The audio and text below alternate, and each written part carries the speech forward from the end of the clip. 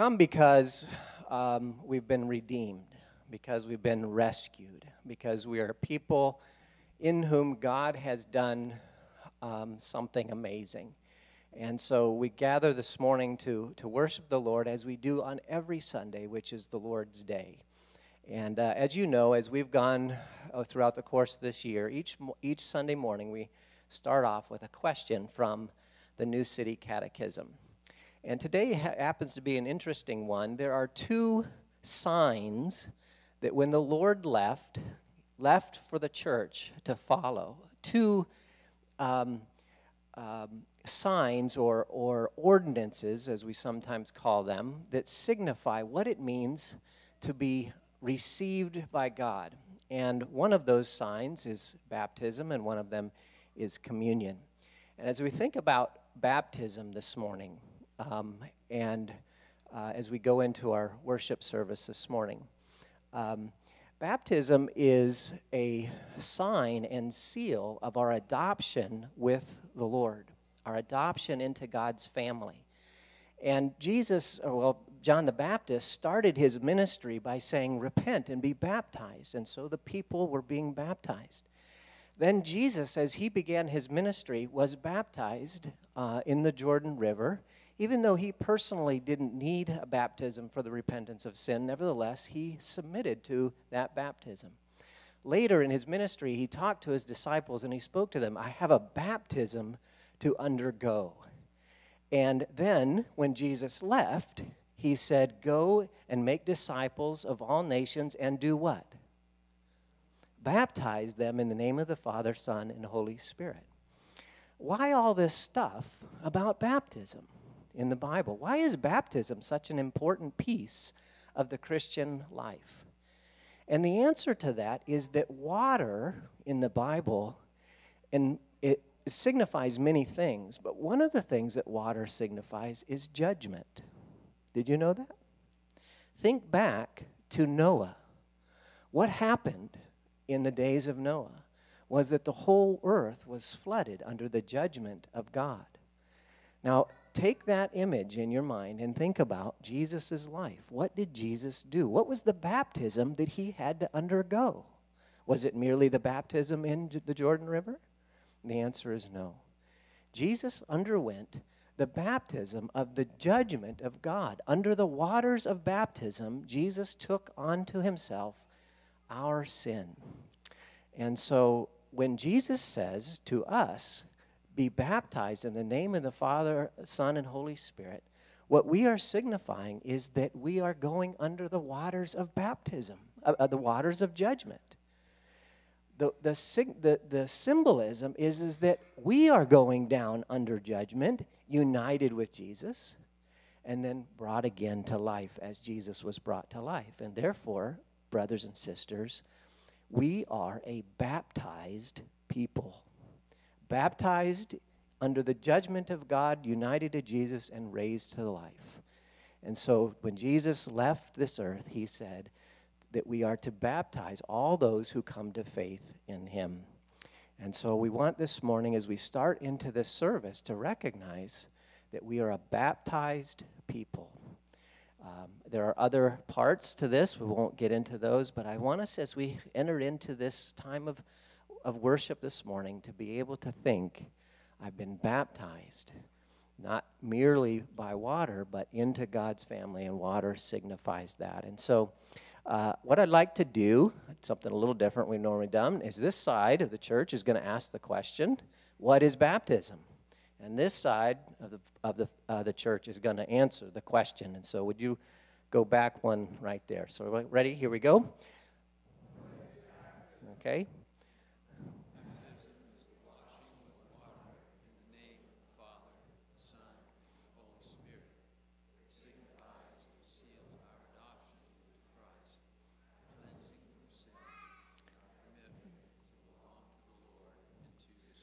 Amen. And then together, let's read the scripture, Matthew 28:19.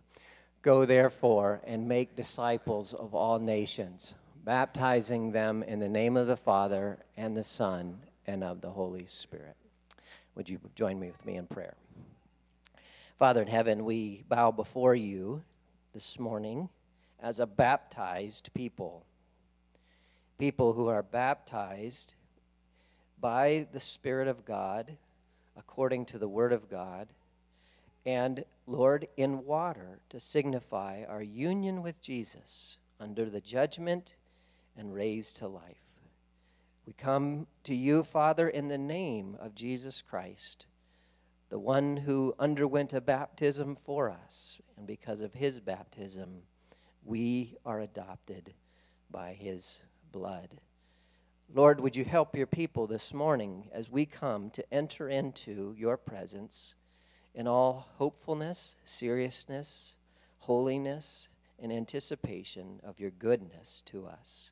We love you, we praise you. We ask your blessing on our time together. We ask that we would be able to rejoice in the presence of God, because today we know that we belong. May you be honored, praised, lifted up, and magnified in everything that is done this morning, we pray.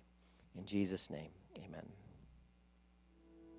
Higher than the mountains that I face, stronger than the power of the grave, constant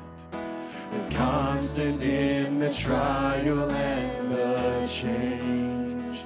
There's one thing remains. One thing remains. One thing remains. And it's higher than the mountains I face.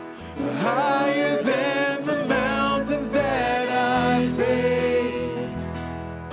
Stronger than the power of the grave. And constant in the trial and the change. This one thing remains. One thing remains. Your love, Lord. Your love never fails, it never gives up, it never runs out on me.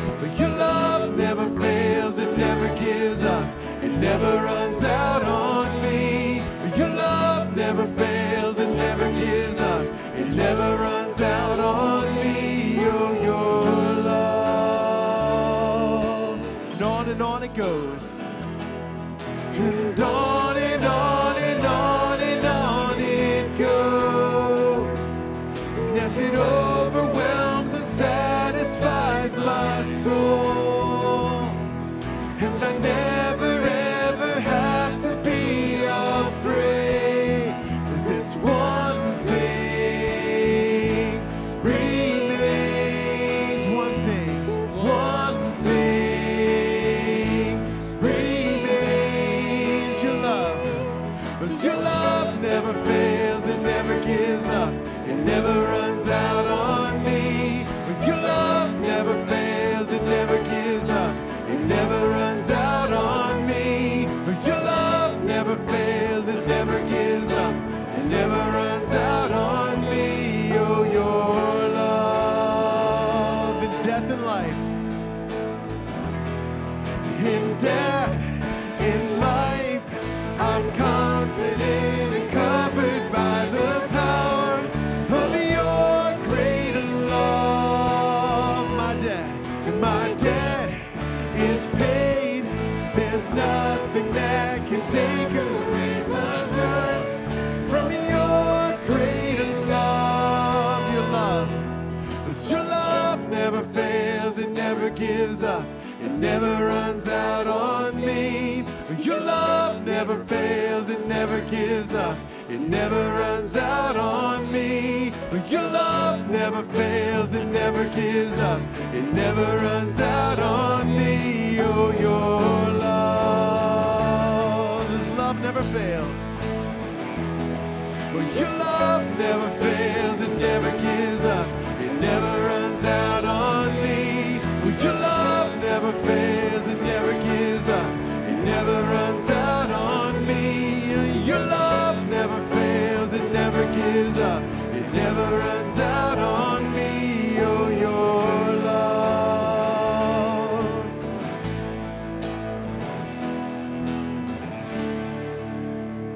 Amen. For God's unfailing love love, right? Because of that, we can trust him no matter where it takes us. Let's sing this next song, Oceans.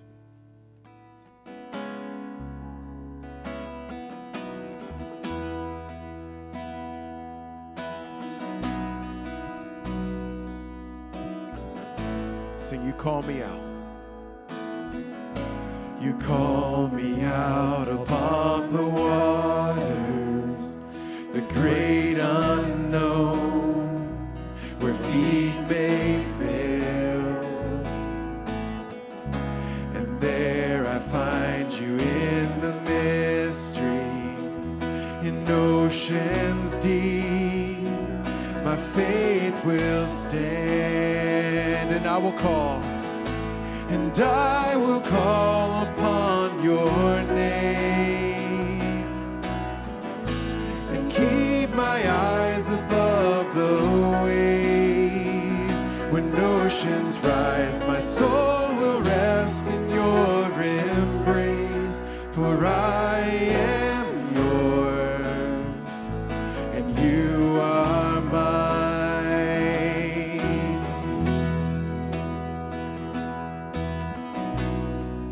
Your grace abounds in deepest waters. Your grace abounds in deepest waters. Your sovereign hand will be my guide.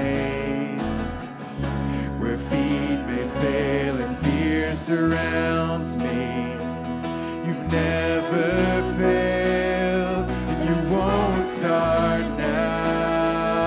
I will call, and I will call upon your name and keep my eyes above the waves. When oceans rise, my soul will rest in your embrace.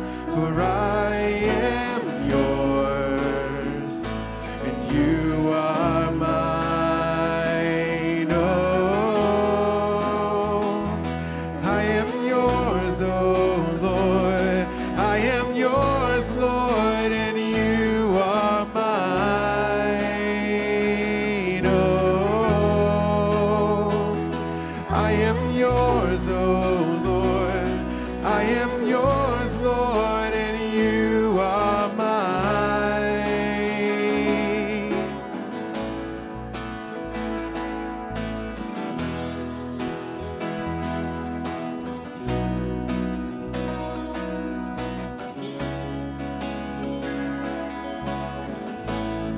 Sing, Spirit, lead me where my trust is without borders.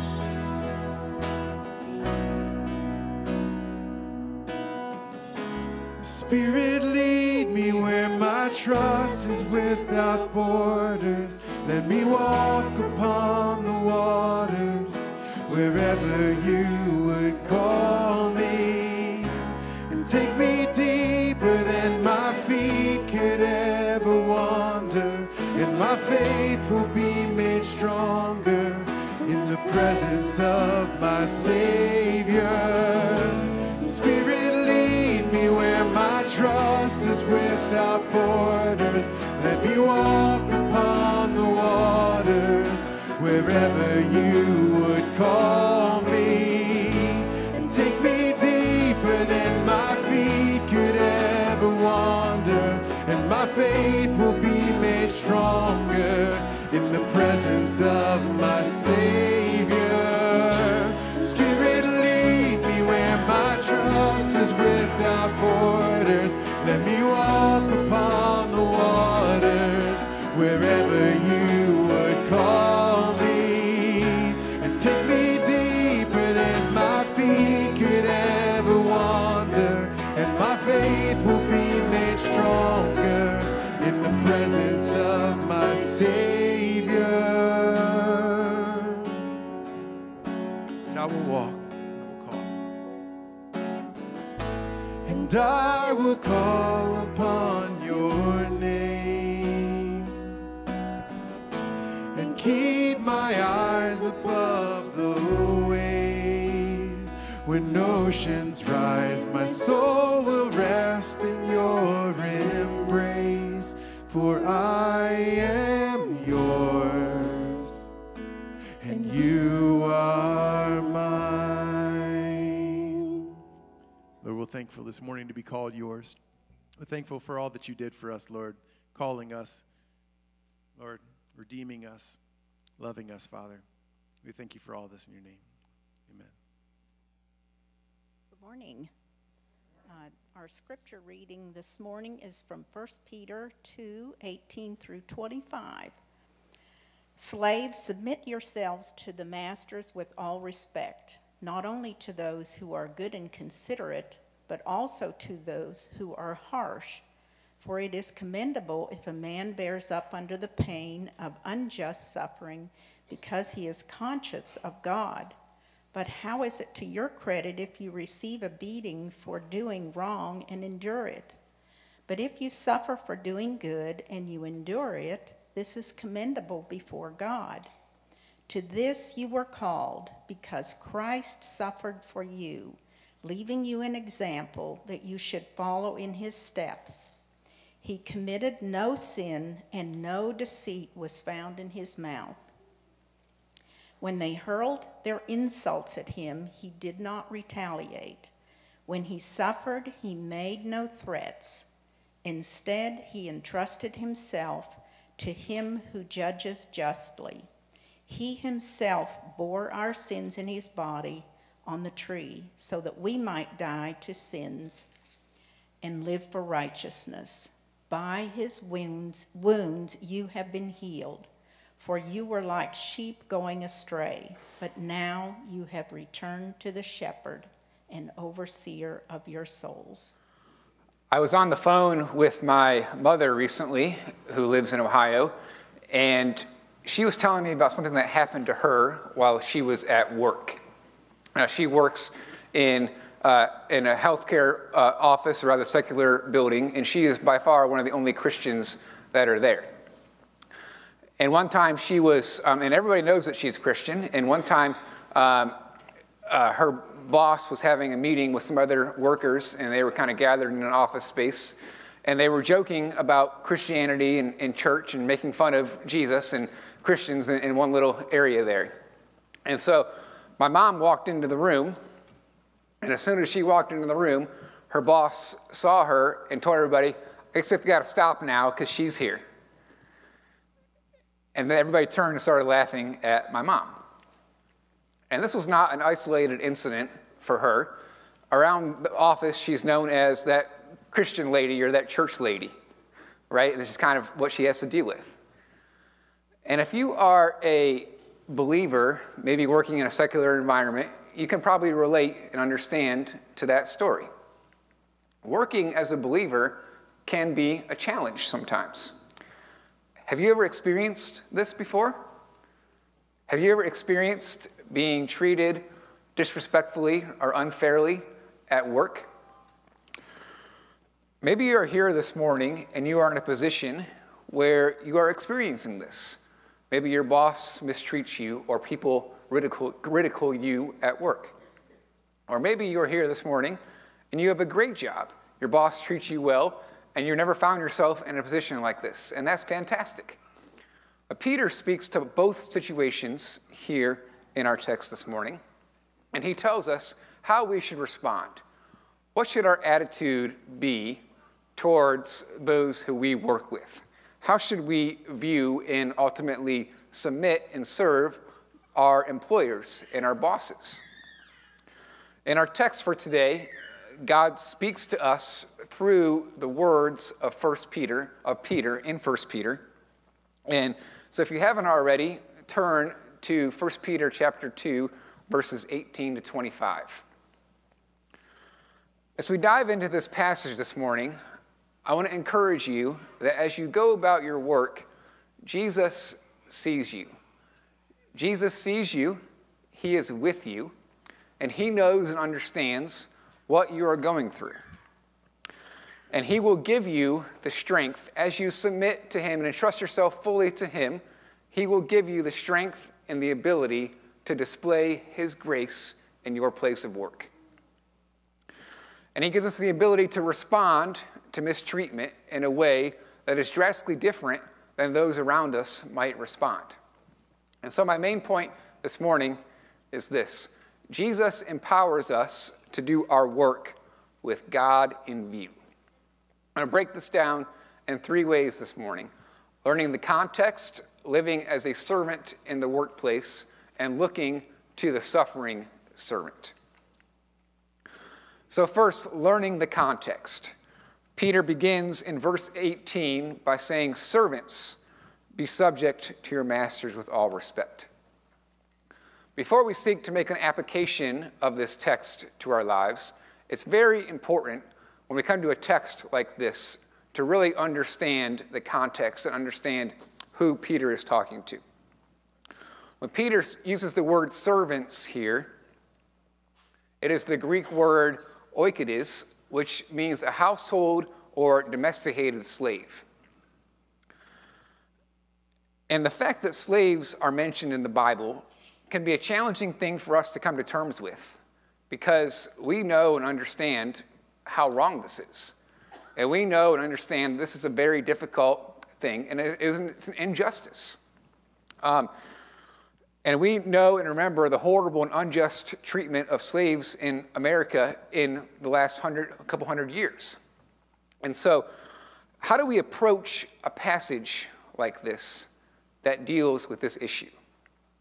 How do we approach a passage like this that talks and addresses people who we know and understand is completely wrong, and we as Christians believe in the equality of all humans, regardless of race, and we know that each person is created and valued and created in the image of God?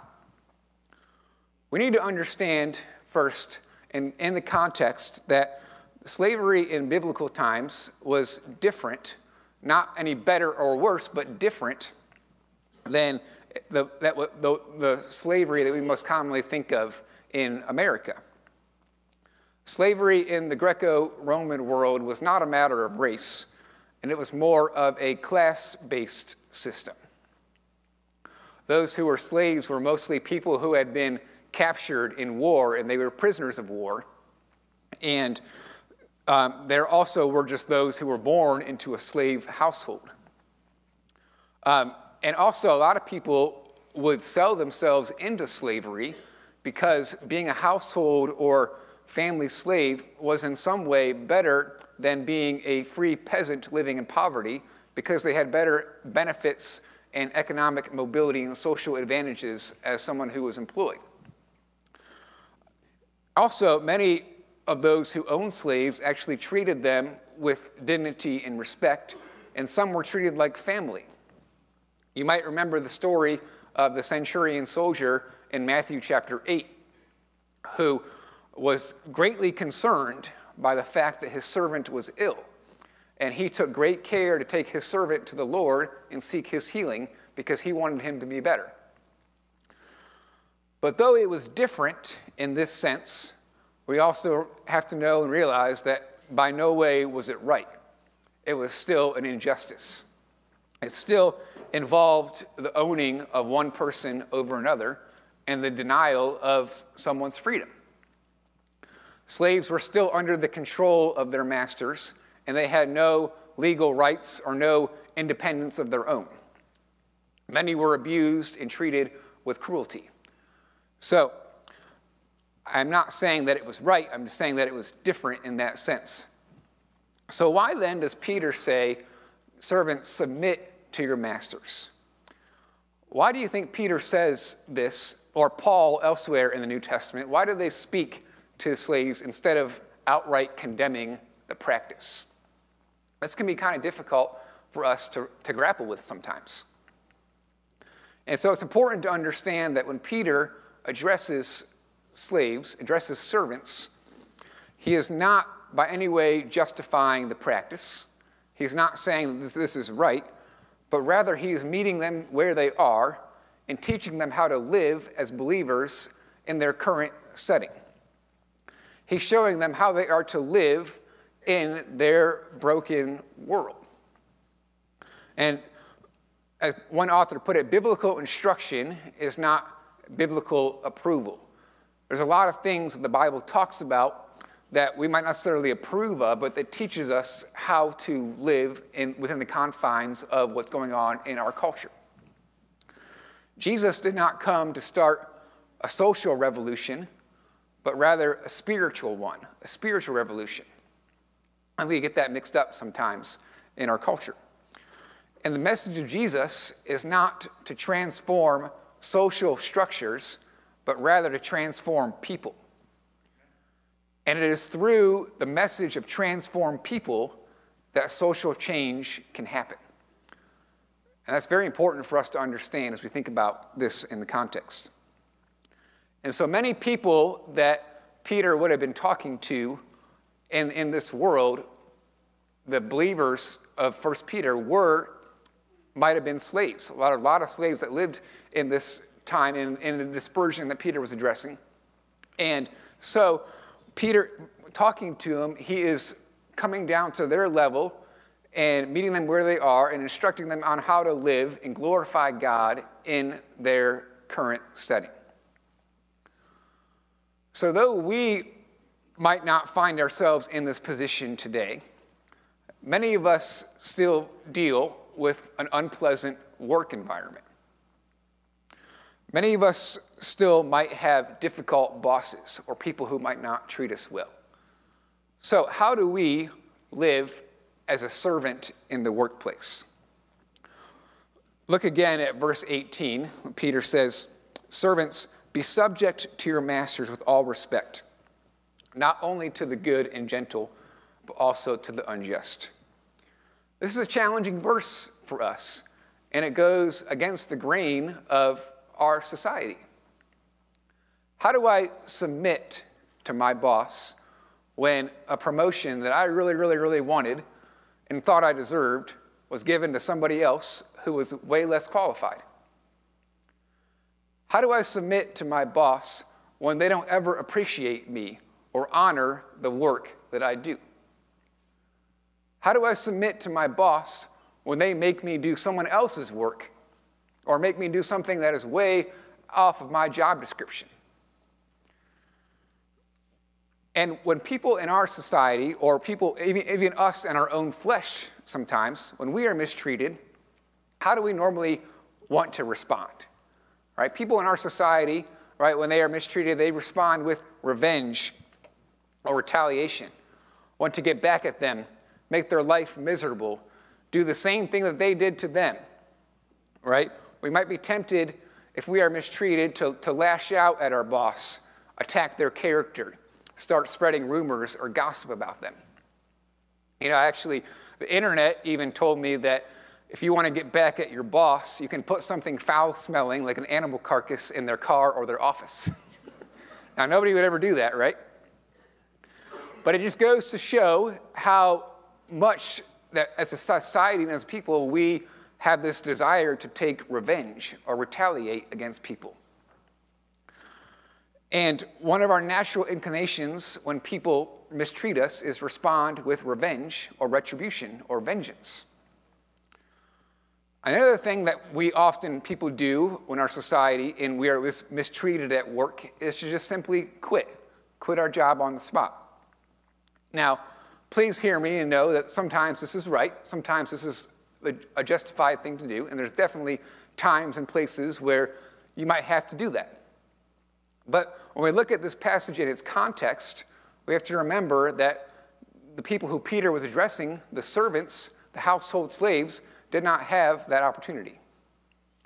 They had no freedom to just move on from one job to another job. They could not do that. They had no legal protection against mistreatment. So yes, we have far more freedom today to be able to do that. We have to remember who Peter was talking to, and remember that in our context today, in our present circumstances, God's desire is for us to glorify him where we are. Sometimes that might lead to other things, right? But where we are, where God has currently placed you, God has called us to submit, whether our bosses are just or unjust, fair or unfair. So how do I submit to my boss? What helps me to endure when I am in a weak spot? When I'm in a weak spot at work, what helps me to endure? First, we're to have reverence for God. Reverence for God. Looking again at verse 18, I know I've been here for a little while, but Peter says to be subject to your masters with all respect. And this word respect is a very important word here in this verse. And it is the word in the Greek is the word phobos, which actually means fear or reverence.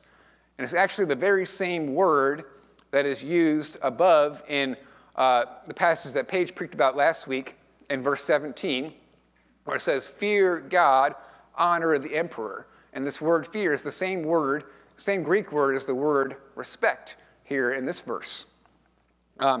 So why is this important?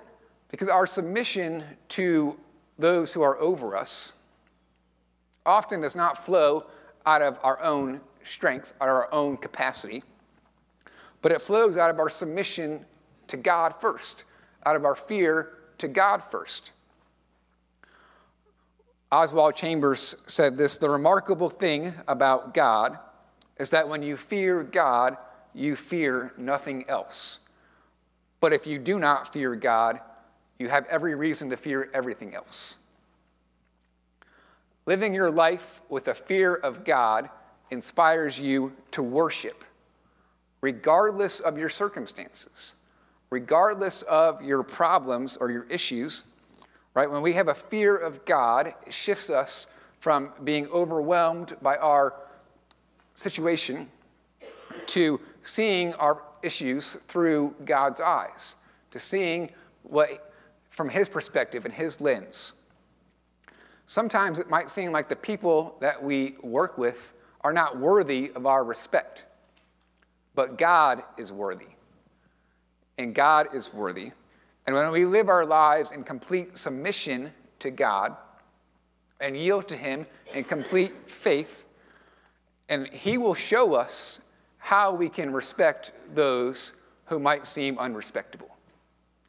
He can show us how we can do this in our places of work. So secondly, be mindful of God. Peter says this in verse 19, for this is a gracious thing when mindful of God, some of your translations might say conscious of God, one endures sorrows while suffering unjustly. John Bunyan, who you might know as the author of The Pilgrim's Progress, was a pastor in the 1600s, and he was arrested for preaching the Word of God. He was charged for not conforming to the National Church of England. Shortly after he was put into prison, and he was in prison for 14 years, and shortly after he was put into prison, his pregnant wife went into labor, and the baby died. And John Bunyan dealt mightily with the grief that came from being separated from his wife and his family.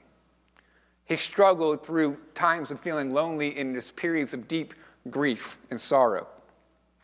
But while he was in prison, he found great comfort and strength in the promises of God, and he had this to say.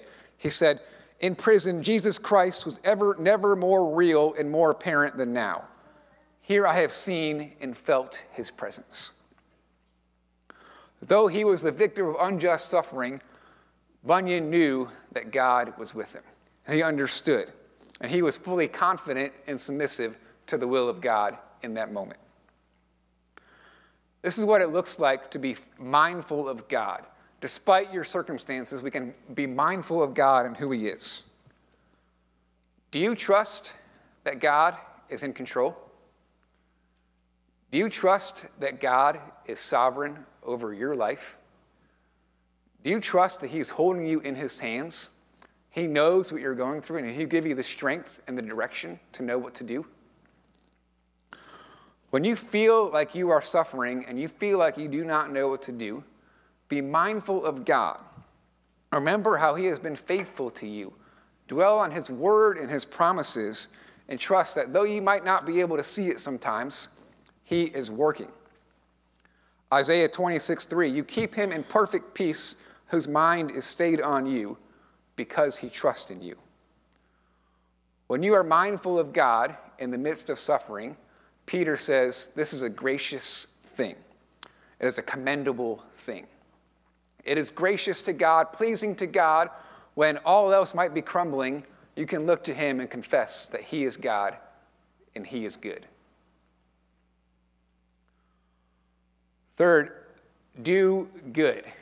We see this in verse 20. But if when you do good and suffer for it, you endure, this is a gracious thing in the sight of God. If I were to work at a job and then in this job steal money from the cash register and then I get fired, there would be no credit to me whatsoever. I got what I deserved, right? That suffering of me being fired from my job was deserved. The punishment would fit the crime. But if I do my job well, ethically, honorably, work hard, and do good, and always seek to glorify God, and then I suffer for that, Peter says this is a gracious thing.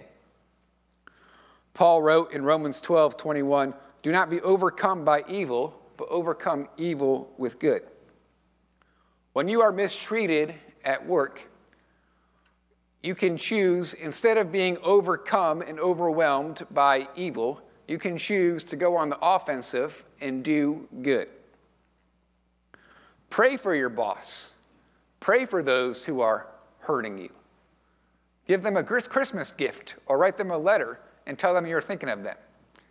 Write them a birthday card. Do something that serves them in some way. Write them a letter. Go out of your way to serve them. And it might not be reciprocated. They might not thank you at all for that. But in my own life, I found that serving those who irritate me often softens my heart towards them. And it gives me a better understanding of who they are, releases that bitterness from my own heart. And this verse says that when you suffer for doing good, it is a gracious thing. Remember the story of Joseph in the Old Testament, right? He treated Potiphar, his master, with respect, was always acting with integrity. But yet he was wrongly accused of a sinful act, and then he was thrown into prison for that. But yet, in Genesis 39:21, says this about Joseph: "The Lord was with him and showed him steadfast love and gave him favor in the sight of the keeper of the prison." God was pleased with Joseph and showed his favor towards him, though he was in prison, though he had suffered, and though he was the victim of unjust punishment. And Peter even says it is gracious in the sight of God. Why do you think he says this, in the sight of God? Because when you are mistreated and you refrain from doing evil and you instead do good, God sees that and he is pleased. God sees when you do good. And God sees it, and this can be a great encouragement to us. This is very important for us to realize as we go about our work lives, that your coworkers might not ever appreciate you.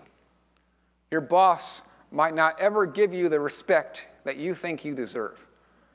You might go through a day of work or a week of work or a year of work and never have any words of affirmation for the work that you do. But God sees it. God sees the good that you do. God sees and he honors you and he knows, and this is gracious in the sight of God's eyes. He sees what you do. And when you do your work honorably, when you do your work commendably, and you do good, and you live like Christ, people will notice. People will notice and see that you are different.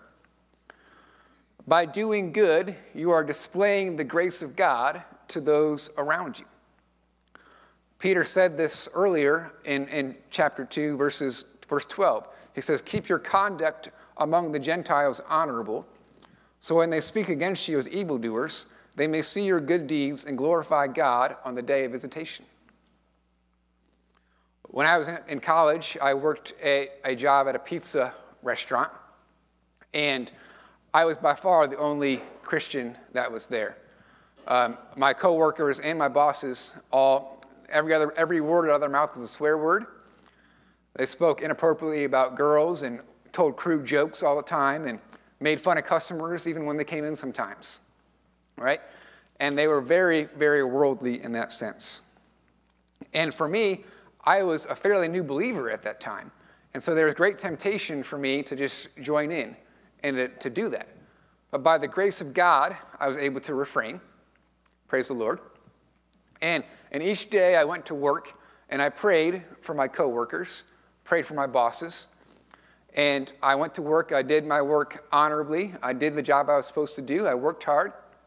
I tried to make an effort to get to know my coworkers, even though they always looked at me funny. And I always prayed that God would give me an opportunity to share the gospel. And one day after I'd been working there for a couple of months, one of my bosses just came up to me and said, "You know, why are you so different? Why are you so different?" And so in that moment, I got to tell him about my Jesus and how he saved me and how he brought me from death to life. I had another boss at the same restaurant who also found out that I was a Christian. And he one day just asked me, "So what kind of religion are you?" And that was his question. And each night, and he had a lot of questions about Christianity. And he would always try to poke holes in what I believed. He was a very deep thinker. And he always had a lot of philosophical questions for me about the deep things of God. As a fairly new believer, I did not know how to answer. And he would try to poke holes in my faith and try to bring all these different worldly, secular arguments about the denial of who God is to me. And I would always just try to answer the best that I could and pray for just the words to say. And I always felt like the Holy Spirit was giving me the right words to say in the moment, but it was honestly mentally exhausting because I often did not know if I was saying the right things. He would keep me late at work. After my shift was over, we would talk for hours just about deep things about God. And often it ended up with me leaving discouraged because I felt like I wasn't making any progress or saying the right things. But actually, just last year, 6 years after I left that job, just last year, I got a text randomly from my boss, who I hadn't talked to in 6 years, and he said, "Hey, I want to start reading the Bible. What version should I read?" And then he texted me back and said, "I've been thinking about getting baptized. How do I go about doing that?" 6 years had gone by. I say this to you to never underestimate what God is doing behind the scenes. Never underestimate how God is using you. When you are displaying the grace of God at work, though it might be difficult, though you might feel like you're not making any progress, God is using you. And when you shine your light in a dark place, God will shine his light through you and use you as his vessel to plant seeds and communicate his word to people. Though in the moment you might not always see it. Do good, because this is a gracious and glorifying thing to God. Lastly, understand your calling. Looking back at verse 21, Peter says, I'm going to focus on this first part here. For to this you have been called. We were never promised that the Christian life would be easy. We were never promised that following Jesus was going to be a walk in the park. If anybody ever told you that, they're wrong, right? In fact, we're almost guaranteed that it'll be the opposite. When their young scribe came up to Jesus in Matthew chapter 8, verse 19, and said, "Teacher, I will follow you wherever I go," Jesus said, "Foxes have holes and birds of the air have nests, but the Son of Man has nowhere to lay his head." As believers, we can expect suffering. We have been called to follow Jesus, and Jesus suffered, and when we walk in his footsteps, we know and can expect that suffering will come in this life. Peter says, to this you have been called. But why? Why do you think God allows us to go through suffering? Why is this such a part of the Christian walk? Why does God put us in tough situations and allow us to suffer and go through hardships and trials? I don't have all the answers here, But I do know that God sometimes uses these to teach us to be more reliant on him. And through hardships and through sufferings, God uses those to grow us in holiness and to make us stronger. If you were going to make a piece of pottery, right, you take a piece of clay and you put it into the fire, and the fire refines it, and it makes it shiny and beautiful. Without that fire, it would just be a boring lump of clay. But the fire transforms it and makes it its beautiful state. When we trust in God through suffering, God is making us stronger, growing our faith stronger, refining us, purifying us, sanctifying us, making us more like Jesus.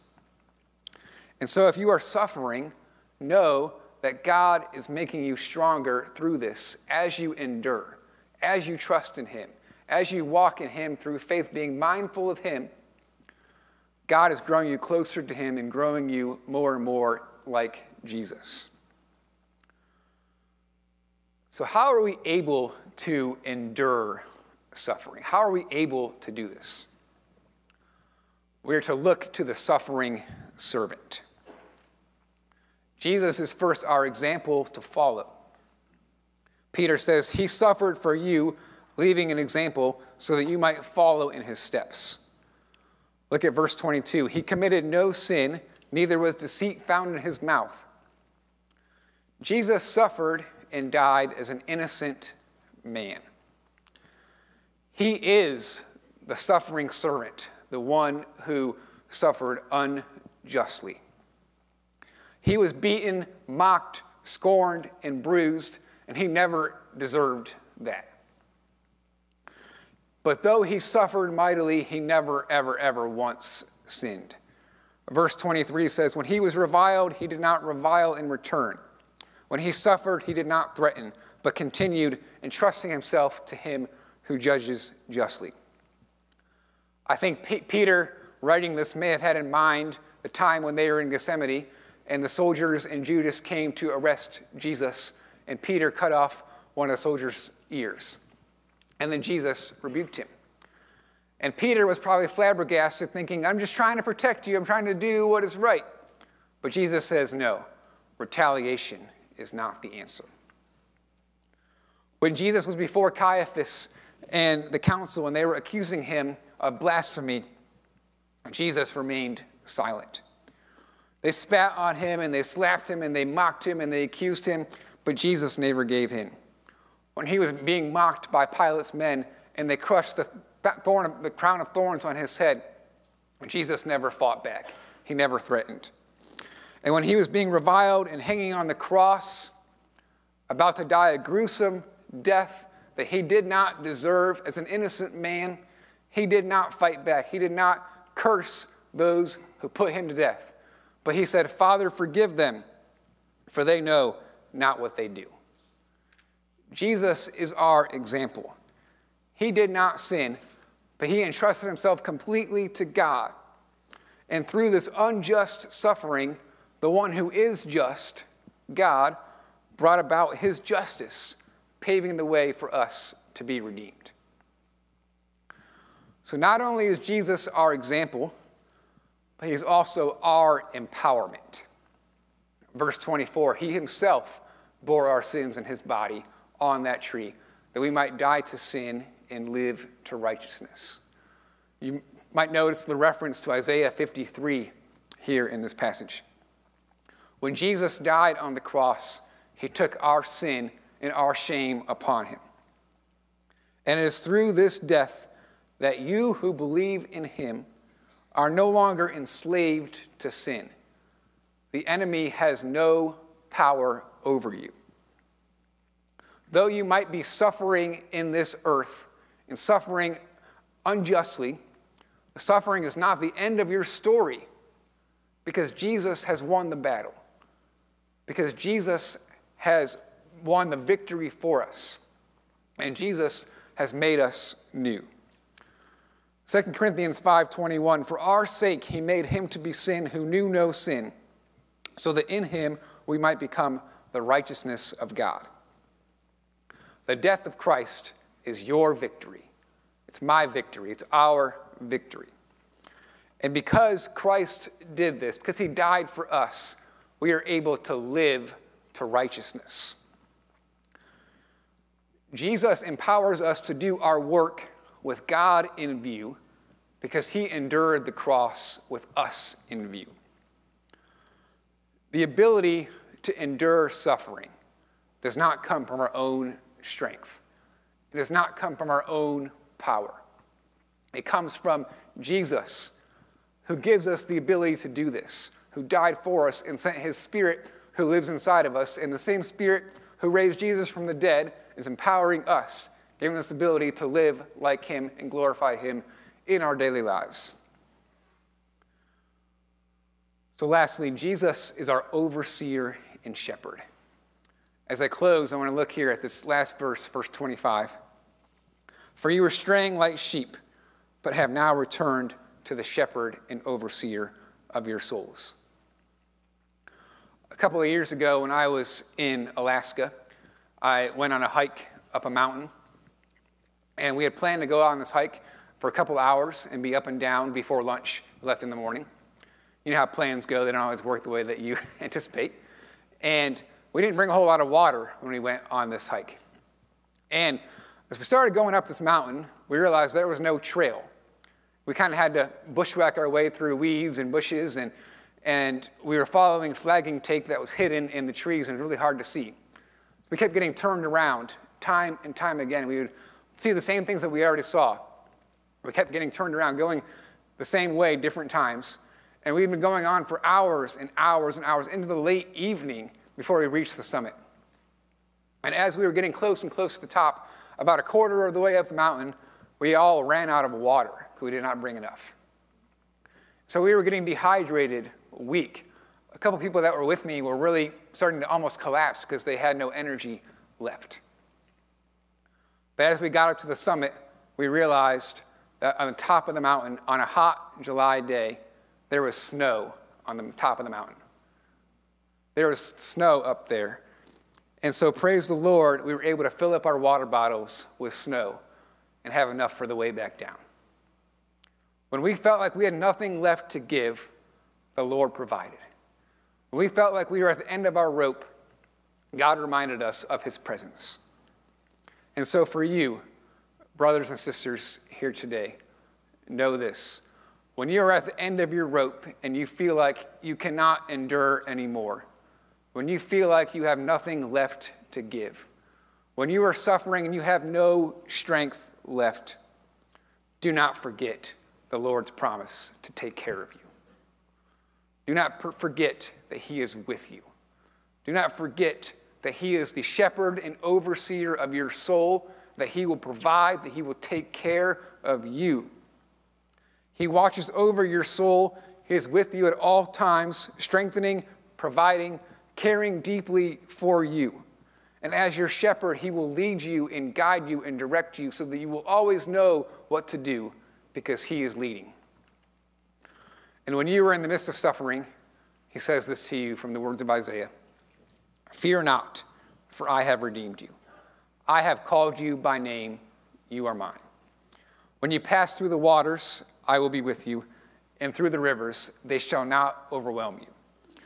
When you walk through fire, you shall not be burned, and the flame shall not consume you." Let us remember that and dwell on this promise today, that the Lord is with us. Would you pray with me? Heavenly Father, thank you for your word. Thank you for how it challenges us, Lord. I know this is not an easy passage. It's not easy to think about doing these things. But thank you, Lord, that you give us the ability to do this. Thank you that you empower us. And I pray that we would look to you, that we would be mindful of you, that we would do good, and that we would always remember, Lord, that you are with us. In your name I pray. Amen.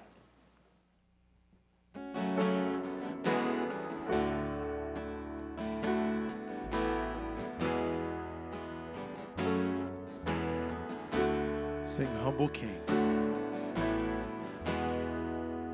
Humble King, Holy One, friend of sinners, God's own Son.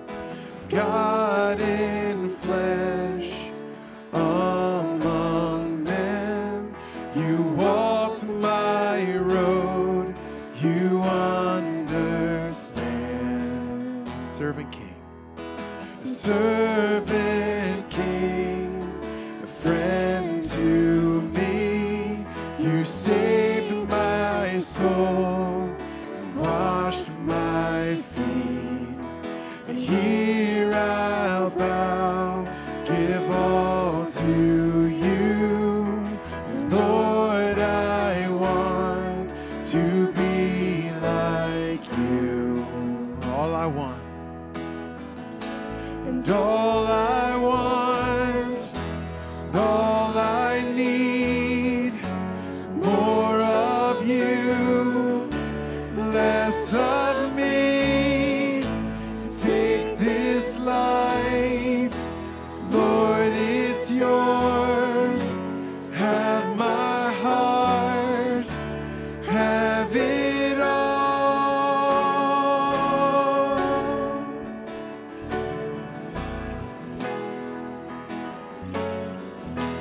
Sing, I will walk in your ways, and I will walk in your ways, love your word, seek your face, and my reward, my sole pursuit, to know you more, to be like you. All I want. And all I want, all I need is more of you, less of me. Take this life, Lord, it's yours.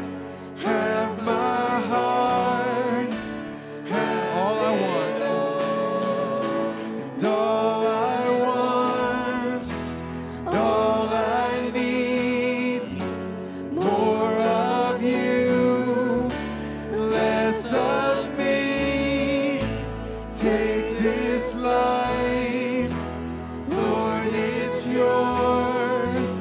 Have my heart, have it all.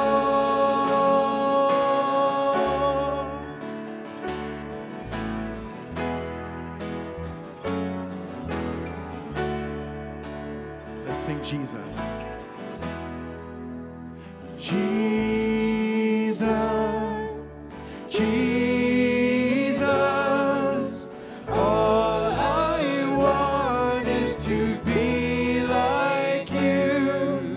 Jesus, Jesus, all I want is to be like you. Jesus, Jesus, Jesus, all I want is to be like you. Jesus, Jesus, all I want is to be like you. All I want. And all I want, all I need, more of you, less of me. Take this life, Lord, it's yours. Have my heart, have it all. All I want, all I need is more of you, less of me. Take this life, Lord, it's yours. Have my heart, have it all.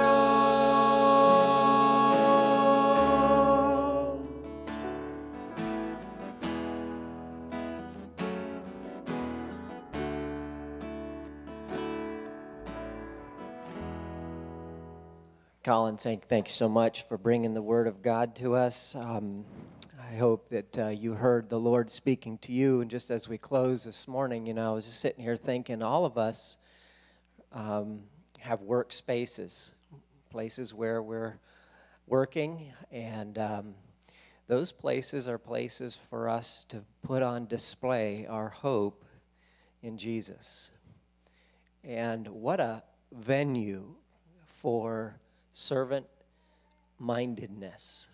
And so I would pray this morning. I want to pray for us before we close. I have some other things I need to cover, but I want to pray for us that God would help us in our workspaces, whether the environment is great and easy or the environment is really difficult or somewhere in between, that we might be a people who are doing what Peter is telling us. This is how you put on display your hope in Jesus and not in this world.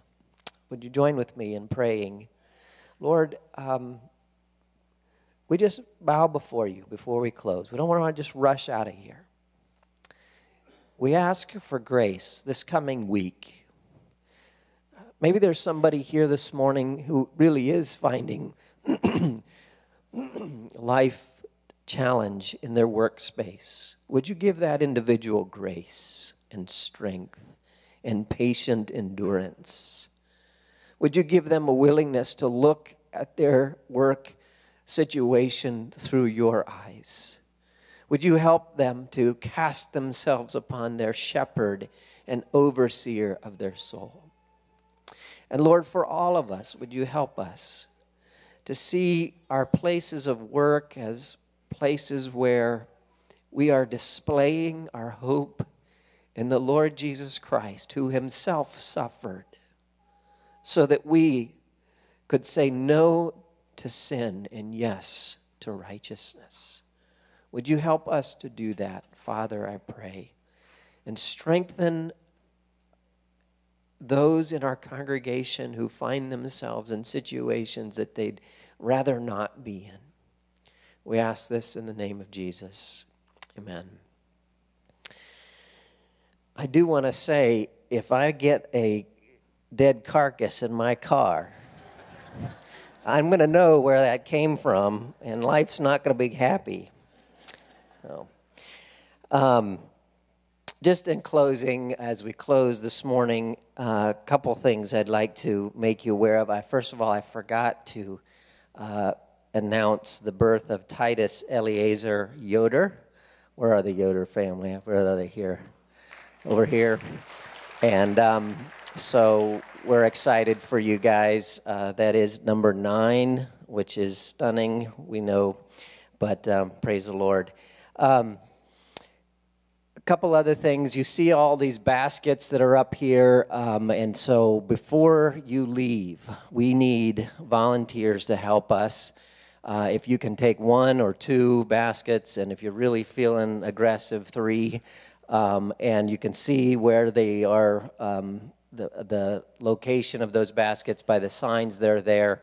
There's a gift that's in the basket. These go to families that we have received names from social services, and the folks have been told that they're supposed to be there this morning, and there's directions.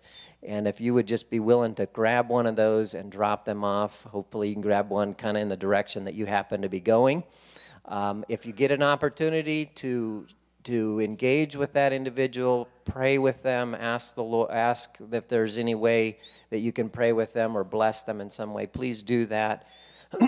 We just invite you to do that. I would like to ask if you are going to Life Application Group this morning to take this with you, because if you don't, you're going to forget, and we don't want 25 baskets here before everybody leaves. So if you could help us with that, that would be helpful.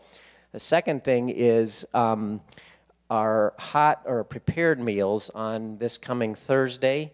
I think in our sign-up, we have a lot of the places that are already signed up, but if you would please check that. You should have gotten an email with a link.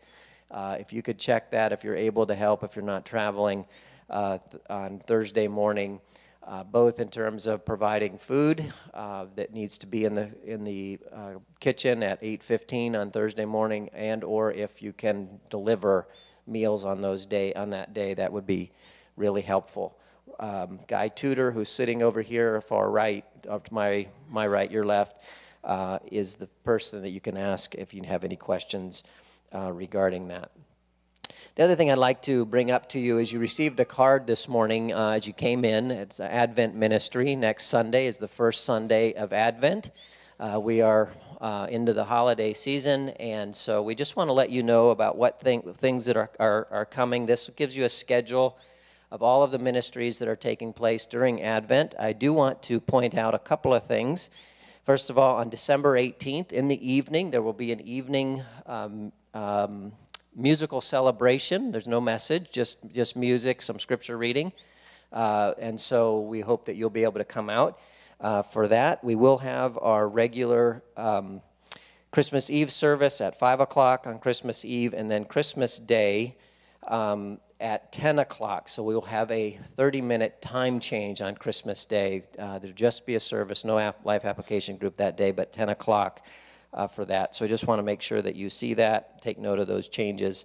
And also that we will not continue our sermon series next week. We will put that aside and pick that up after the Christmas time. We will be doing a series of messages from Isaiah chapter 9, verses 6 and 7. You can see those messages listed there. Finally, if you have any kind of prayer needs before we close, if you have any issues that you want people to pray with you as we close, our elder and elders' wives will be up here at the front, and they would love to be able to pray with you. Would you stand for the benediction this morning, and invite you after the service to go into the fellowship hall, get some refreshments before you head off to your life application group. And if you don't have one of those, we'd love to help you connect with a life application group. I'd like to give you the benediction from Peter, where Peter says, "The God of all grace, who has called you to his eternal glory in Christ, will himself restore, confirm, strengthen, and establish you. To him be the dominion forever and ever." Amen. Go in God's grace.